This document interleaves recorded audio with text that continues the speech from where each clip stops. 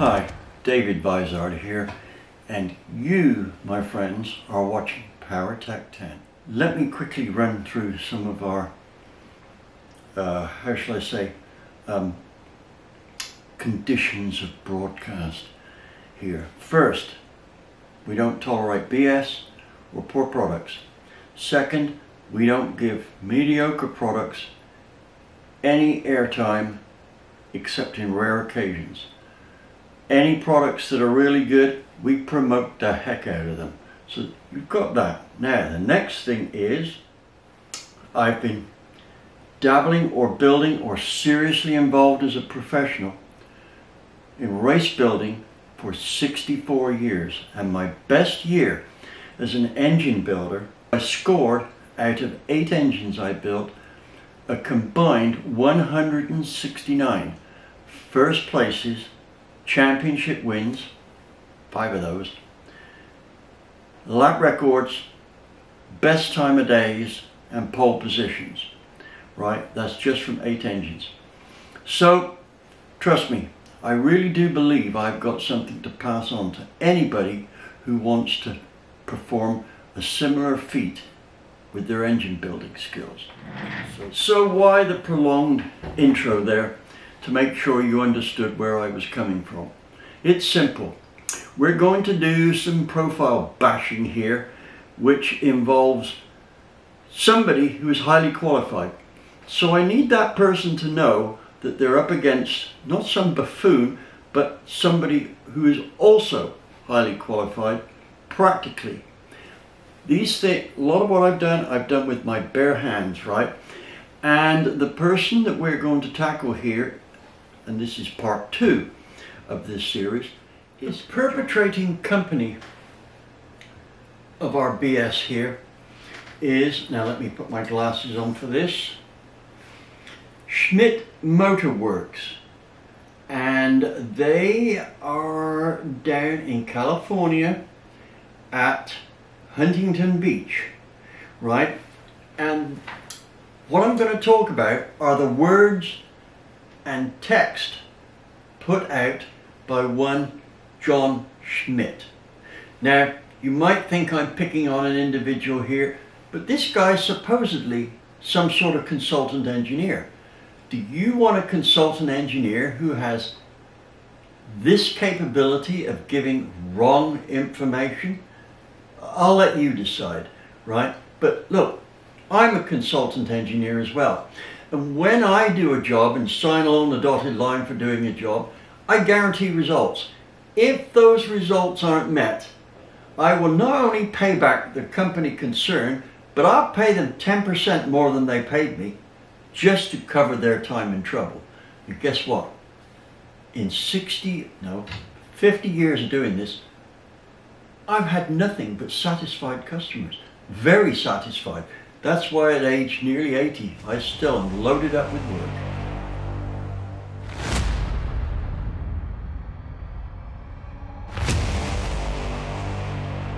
Now, let me tell you where the story started so that you have an idea of what's going on. I have for many years been trying to educate the automotive populace, or the performance automotive populace, of the errors in the information that they get about camshafts. It is rife, and still so today. And just to help matters out, I thought I would introduce to the public a simple formula that would, for a small block Chevrolet, calculate the lobe centerline angle the cam needed to be on. You would not believe how much flack I had to take over that. Now, this is all from people who've never tested this, right? Following is a graph of the data that generates the line for the formula that I'm about to show. That's my 128 formula. Okay, well, here we go. This is the line generated from around about 350 or so dyno runs which we could accumulate data from. The spread of the data wasn't very much. The outside amount was about 1 square above and 1 square below. So we're looking at a mean deviation that's pretty small. Now, the formula for that line is this. That 128 line, the second line down. Now then, that is based on what happens in reality. So, it cannot be wrong. It is an empirical equation based on what actually happens in real life, period. Now, John was the worst offender here that I came across. I'm sure there was some worse, but some were almost as bad. But here's the deal. John's first comment was, it does not scale. You can't apply it to any engine with a bore bigger than this or smaller than that. Well, you know, there are not many 3.5-inch bore small block Chevrolets around. It worked very well from a bore of about 3 7/8 to a bore of about 4 1/8. Right? Of course it won't work on a lawnmower, John. It's not designed. It's a small block Chevrolet. That guy went on and on and on about it not scaling. And then I happened to mention it had lots of polynomials in my proper equation, which I listed all the things it would do other than just calculate lobe centerline angle. Not a word. A whole list must have been about this long. Not a word. And I even asked him, why would I want to expand on this simple 128 equation when I already have done this complicated equation which calculates it to a much finer degree, plus all those other things? Nope, got no reply. And I found ultimately that John was incapable of answering even a yes-no answer. If I contradicted him on something, he would come in from another angle and say this was wrong or that was wrong. One of the things he said was, I can tell there's no polynomials in that formula. Well, John, that's another point you're wrong on. It's stuffed full of polynomials, right? If it wasn't for polynomials, this stuff wouldn't work, right? So please note that, John. You're up the Swanee on that. Now, so we kind of get over this 128 formula, and here it is again, business, and that all quietens down. But I want to point out one thing here, and I did point out this to a lot of people who questioned it. And I had a lot of people say, the lobe centerline angle is a product, not an input. Well, let me give you my standard phrase for that. BS. You are so wrong, it's unbelievable. Stop and think about your 10th grade math and you'll come to the right conclusion. Now then, let's move on. We've got this business about the camshaft, right? And what I did there is I started a story. It's a story that involves two of my late friends, Sig Gerson and Harvey Crane. So let me go on and tell you all about the sequence of events that brought me to this point here. The story starts off way back when, maybe about 1972-ish, when I was staying with Sig Gerson down at his very fancy house down in Seal Beach, right? That's where he had his collection of cars and his 55-foot twin-screw diesel yacht, which he'd hopped up the two Cummins in there. This 55-footer was built as a comfort boat, i.e. it was wide in the beam, and Sig likes to entertain, so this had a dining room on the top deck that was good to seat 10 or 12 people easy, with a waiter to be able to go around. Anyway, the thing was, he showed me the engines, right, and he said, listen to this. He started them up, and boy, they sure sound crisp. He said, listen.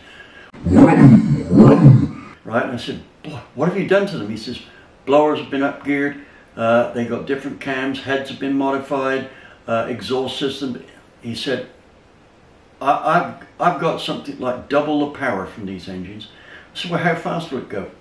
He said, I can get this tubby lady up on the plane. He said, how about 24 knots, right? And I said, what, for this? He says, yep, speed up from 12 to 24. He says, but it drinks fuel. He said, I used, to go to San Diego from here, which is 200 miles, I used 250 gallons of diesel, right? So it does approximately 0.8 mile per gallon, right? So, and I said, well, rather than you than me. Now I know why I like sailing ships. Anyway, here's the story. Enough of this side talk. Here's the story. Sid came back from vacation, and there was a letter on his desk from Ford Motor Company. So he opened it, and this letter arrived the day he went away. And it was a long holiday, and I think it was one of those trips where he visited me, right? And anyway, the deal was that Ford Motor Company wanted a camshaft done for their big block range so that they could put it in the catalogue so that the drag racers could buy this with a genuine factory part number and put in their so-called stock Fords. And he looked at it, and they needed, the expiration date for him responding was just 3 days. Panic. Well, he went through all of his profiles in a rush. Now I'm relating how he told me this.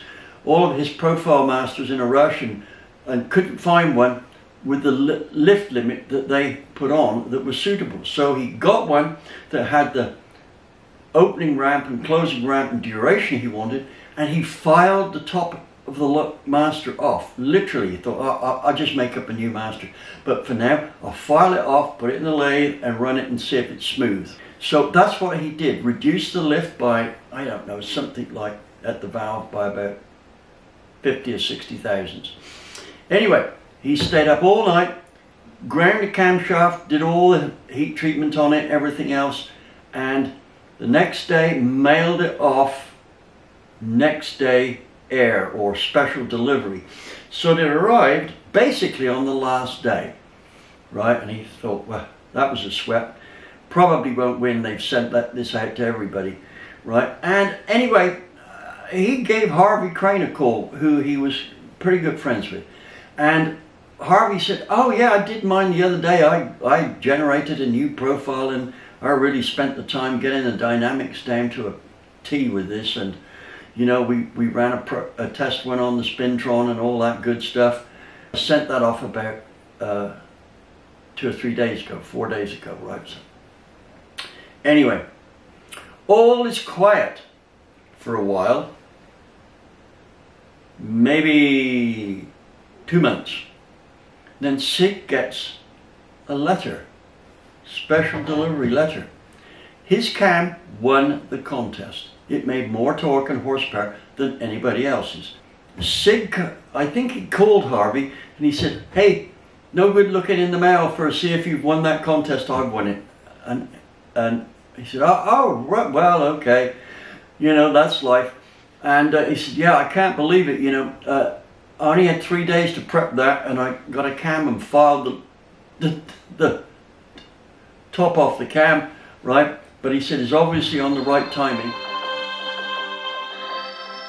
I can't believe this. I spent ages on the dynamics. On the Spintron, it was just beautiful, right? And you beat me.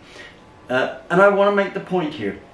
Valve event timing is more important than valve dynamics. Immediately I posted this in, I think it was in the forum.